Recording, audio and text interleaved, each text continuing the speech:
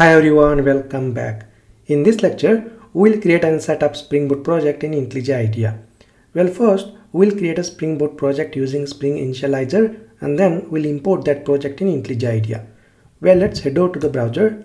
In a new tab, just type start.spring.io. This will bring up Spring Initializr. Well, Spring Initializr is a website or a web tool that we can use to quickly create and bootstrap Spring-based applications. Now let's go and let's fill up the project information over here. Well, here we have two types of project, Maven project and Gradle project. We are going to use Maven project, so let's keep Maven project as selected over here. And here we have three kinds of JVM languages, Java, Kotlin, Groovy. We are going to use Java, so let's keep Java as selected over here. Next we are going to use Spring Boot version 3, so let's select Spring Boot 3.0.0 milestone 4. So this is the latest version of Spring Boot as of now. Next, let's fill up the project metadata over here. So let's give group as net.javaguides. Well, you can give any group that you want. Next, artifact. Let's give artifact as Spring Boot REST API. Next, let's give project name as Spring Boot REST API. And then description, demo project for Spring Boot REST API. And then packaging name as net.javaguides.spring boot. And then packaging as a jar and then Java version 17. Well, remember, whenever you choose Spring Boot version 3, then you have to choose Java version 17 or later. Next, let's go ahead and let's select the dependencies. We'll go ahead and click on add dependencies over here, and here just type web.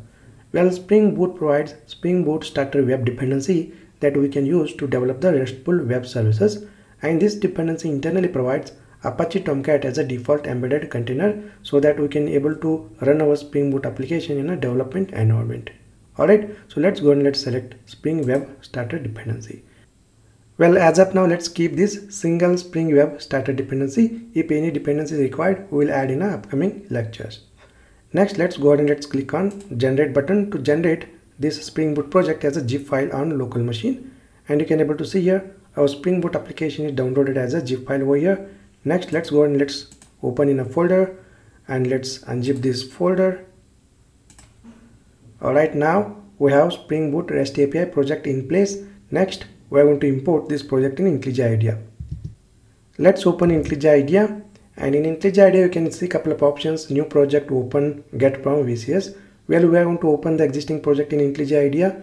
For that, let's go and let's click on this open option over here and go to the location where your Spring Boot application is present.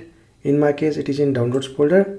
So go ahead and select the project and click on open. Now this will open Spring Boot project in IntelliJ IDEA. Alright, perfect. Next, if you can see the src folder, within that we have main folder, and within the main folder we have Java and resources.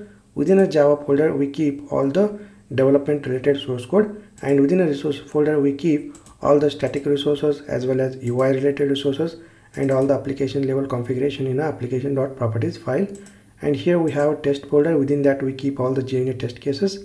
Next we have pom.xml file. It contains all the Maven dependencies and Maven plugins. Now let's go ahead and let's explore more about this Spring Boot starter web dependency. Well, Spring Boot provides Spring Boot starter web dependency to develop the RESTful web services as well as Spring MUC web applications. And this Spring Boot starter web dependency, it internally provides all the required dependencies to develop the RESTful web services. Along with that, this dependency also provides Apache Tomcat as a embedded default container. For example, if we dive into this dependency internally provides Spring Boot starter JSON dependency, Spring Boot starter Tomcat dependency. Okay, apart from that, it will provide all the Spring related dependencies like Spring Web dependency, Spring Web MUC dependency. It means that this single dependency will gather all the required dependencies to develop the Spring MUC RESTful web services. Along with that, it will also provide a default embedded Tomcat server. Okay, we don't have to configure the external Tomcat server to deploy our Spring Boot application.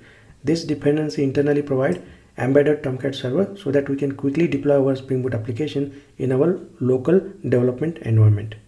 Alright, great. Now let's go and let's quickly run our Spring Boot application and let's see how it works. So go to the main entry point class.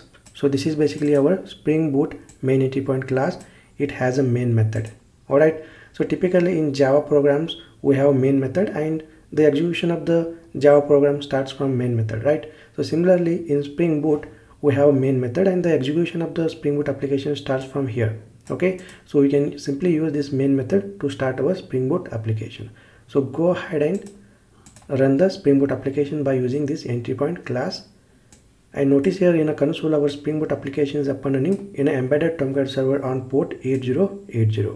Well, let me recap what we have done in this lecture. We have created and set up Spring Boot project in IntelliJ IDEA, and we quickly gone through the project structure, and we have explored about Spring Boot starter web dependency, and we ran our Spring Boot application, and our Spring Boot application is successfully running in a embedded Tomcat server on port 8080.